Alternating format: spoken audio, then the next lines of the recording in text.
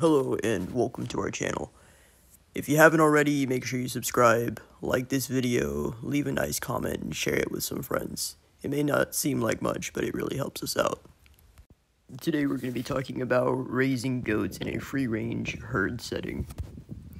So a lot of the time, when it comes to the idea of free-ranging goats, a lot of people are put off by it.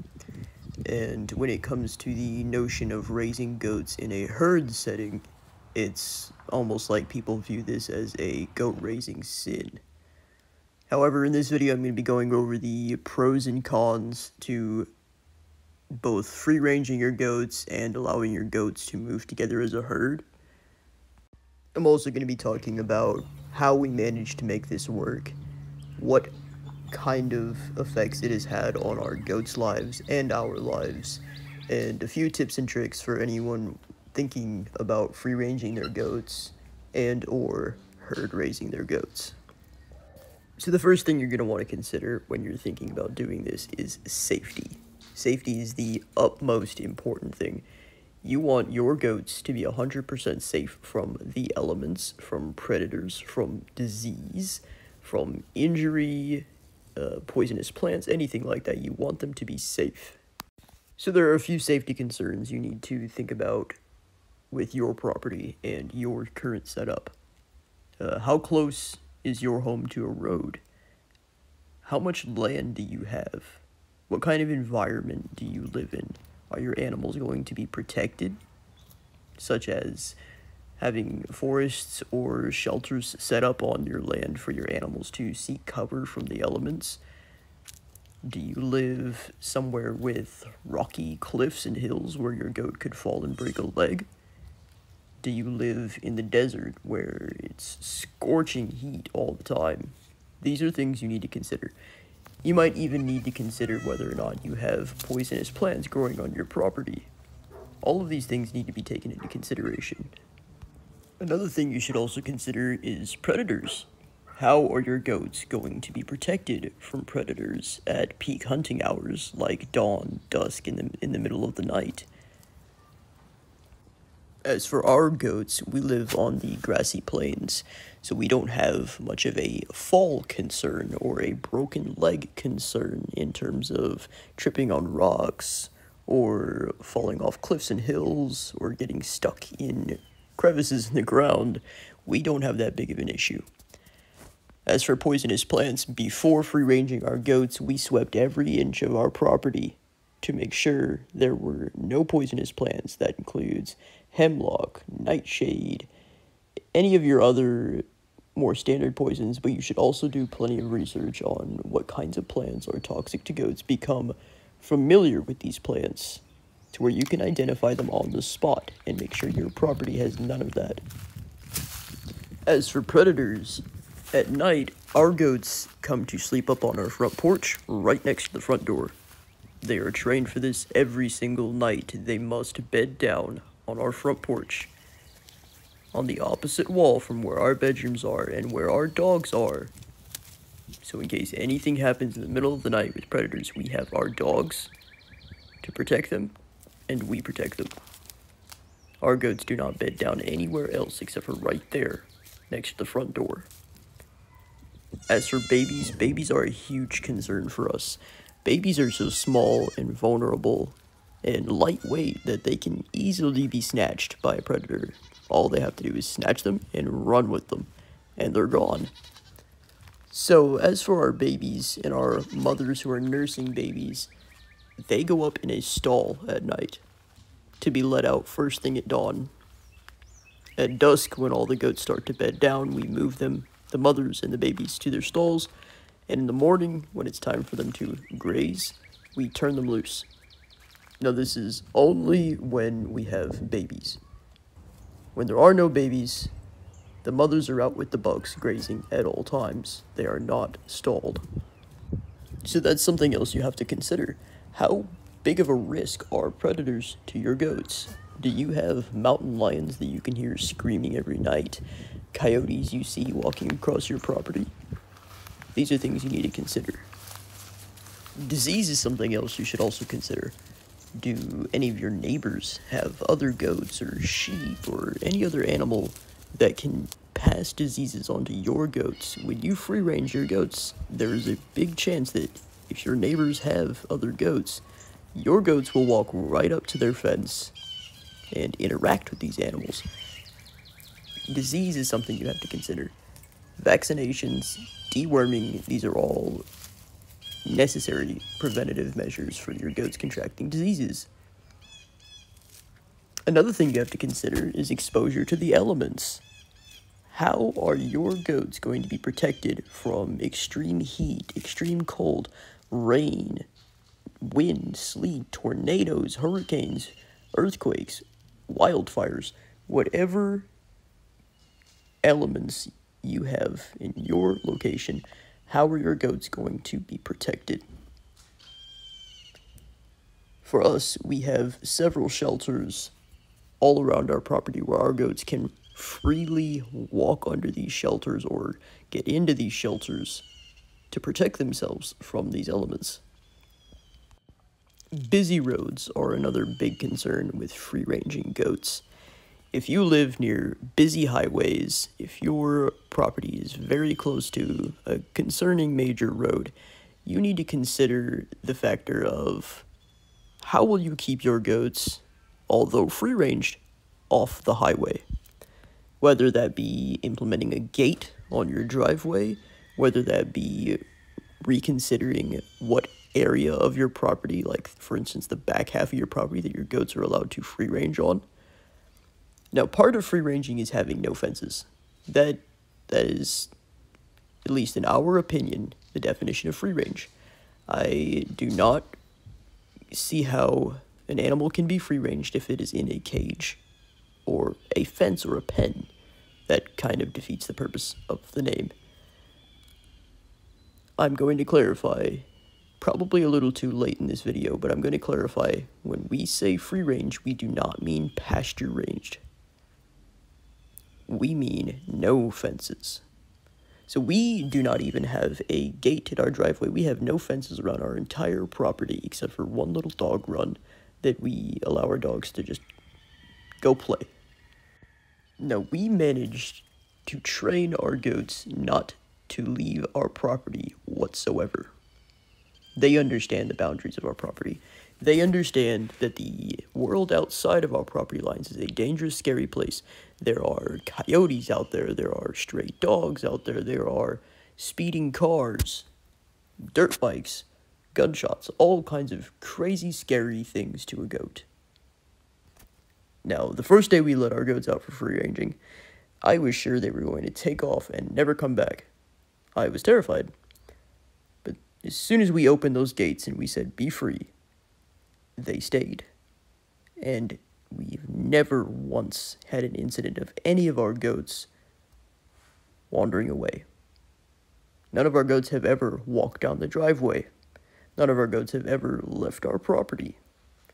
We've never had an incident like this, and I will tell you exactly how we did that. So the first step to achieving this was making sure our goats felt safe and comfortable and well cared for. We wanted them to feel that this home was truly their home, and that this home is the only place that they can find safety, food, water, grooming, everything a goat needs and desires. We made sure they found it here and only here in our home. We established for them a territory.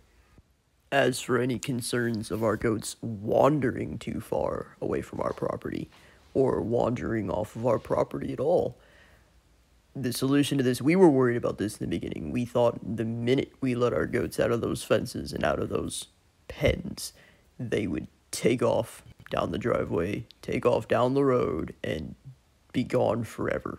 Or that we'd turn our back for 10 seconds and they would just be gone forever in the woods.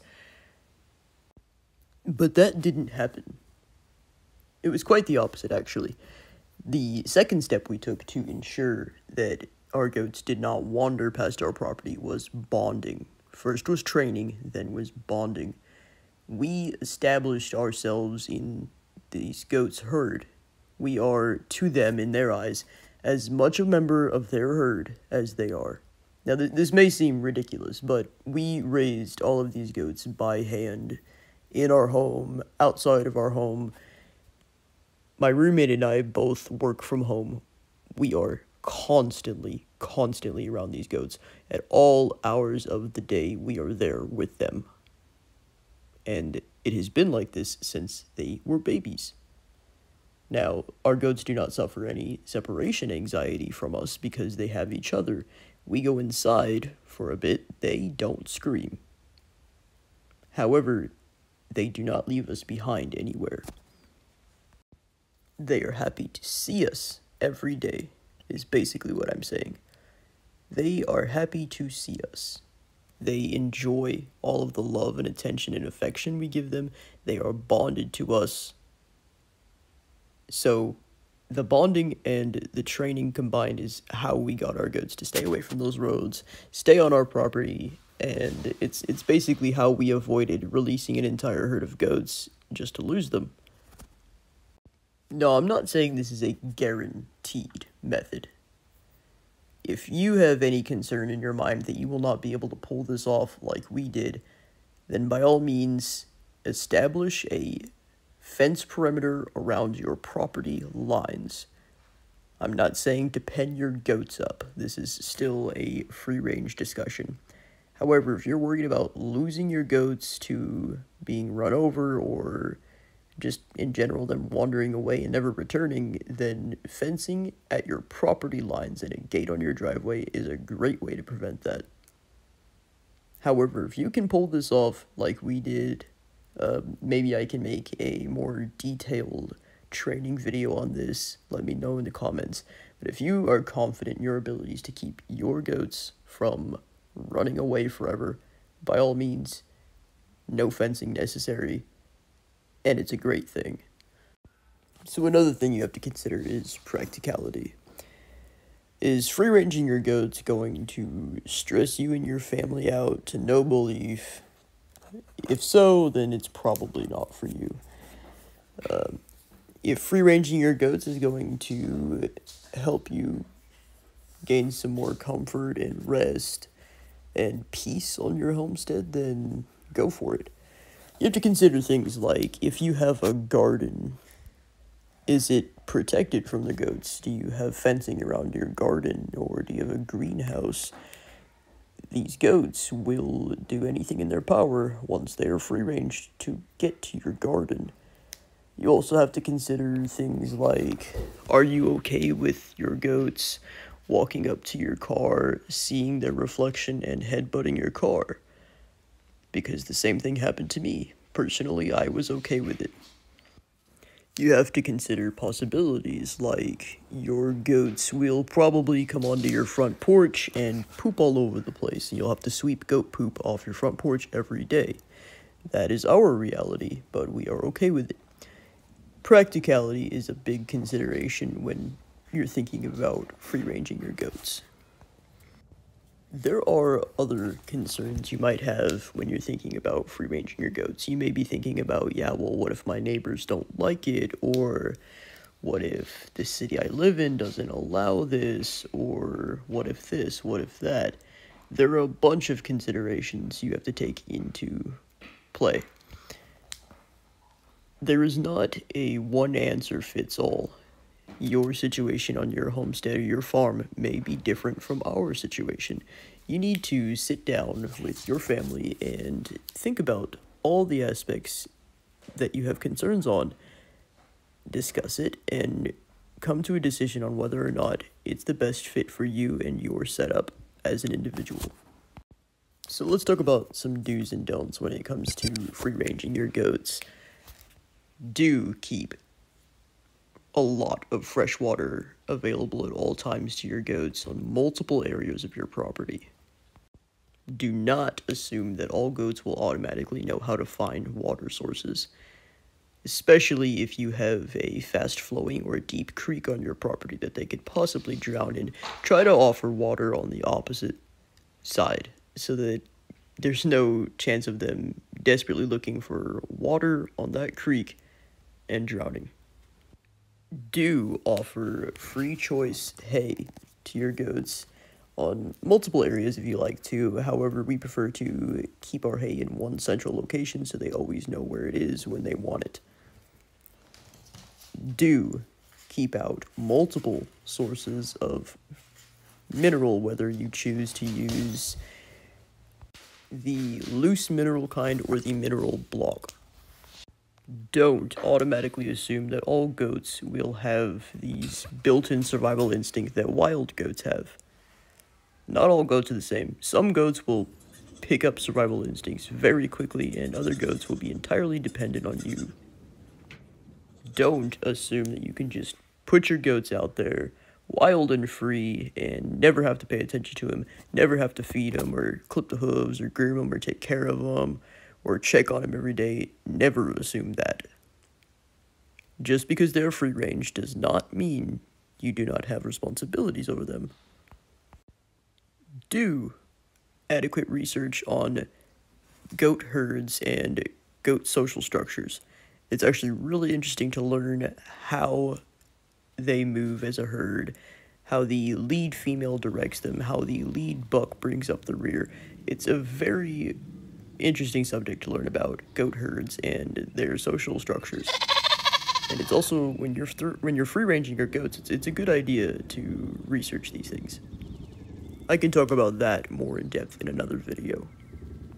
So let's briefly touch on keeping bucks with does year-round, aka what we like to call herd raising, on top of free-ranging.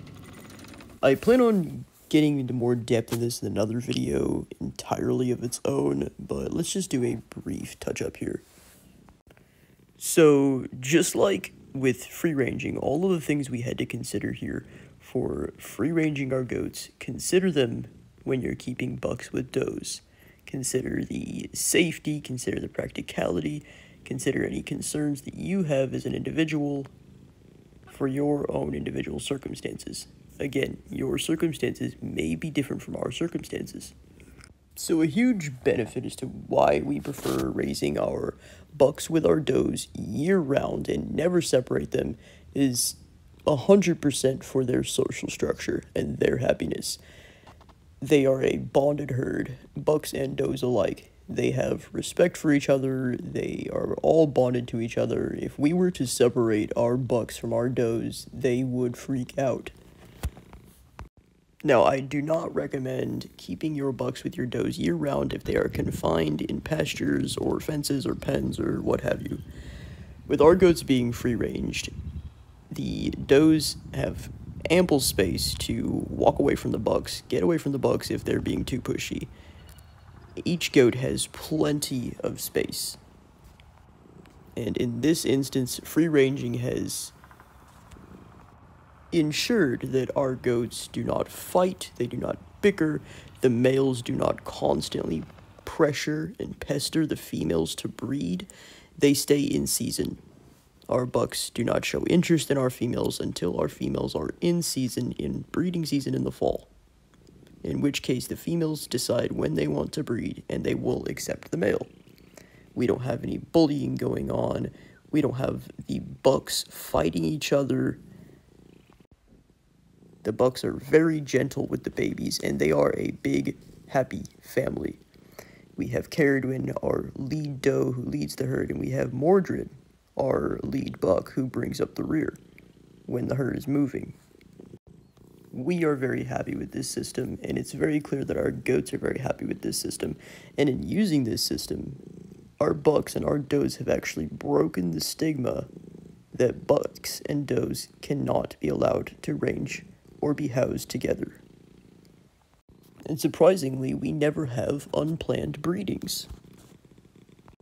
We also never have incidents of injuries that they inflict on themselves or each other with their horns.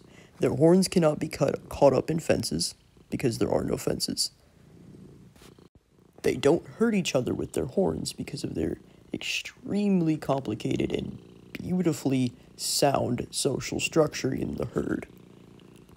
Again, I'll talk more about their herd structure in another video entirely, along with more reasons why we raise our bucks with our does year-round. So since implementing this free-range and herd-raising system, we've noticed a multitude of benefits for ourselves and our goats. We've noticed in the year that we've been practicing this system, our goats are healthier, stronger, and much, much, much happier. And we've also noticed that a lot of stress that comes along with raising goats and goat care has been taken off of us, so we can actually sit back now and enjoy watching our goats live holistically and the way nature intended, without all the stress and mayhem that comes with raising goats. Since implementing this system, we've also never had an incident of bloat. So we really prefer this holistic way to raise goats naturally. It's better for them, and it's better for us, for everyone's happiness, at least in our experience. So that's all for today, but I will be posting more about this in another video. I'll be posting all kinds of other videos soon.